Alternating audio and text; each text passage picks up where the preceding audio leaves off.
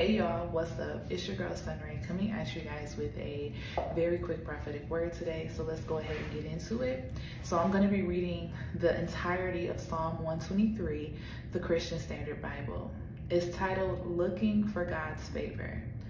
I lift my eyes to you, the one enthroned in heaven, like a servant's eyes on his master's hands, like a servant girl's eyes on her mistress's hands. So our eyes are on the Lord our God until he shows us favor. Show us favor, Lord. Show us favor. For we've had more than enough contempt. We've had more than enough scorn from the arrogant and contempt from the proud.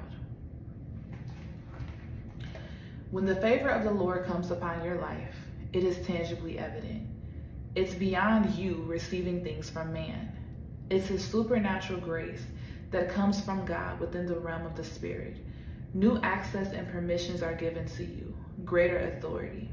With greater authority also comes greater responsibility. Moses had the favor of the Lord and was given a rod/shepherd's staff.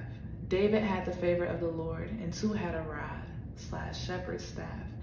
Esther had the favor of the king and was given the royal scepter.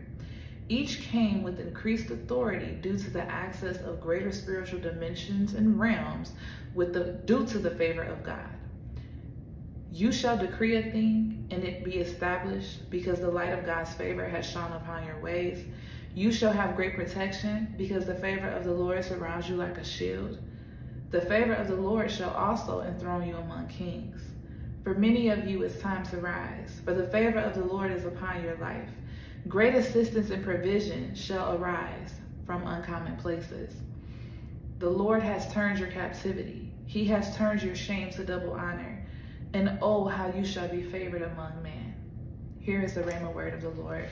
I pray that this blesses those whom it's for, and it serves as confirmation, but also draws you closer into God's presence to discern what it is when he speaks of favor, the importance of favor, and anything else that he just wants to release to you. So I love you all so much, and I'll talk to you in the next one.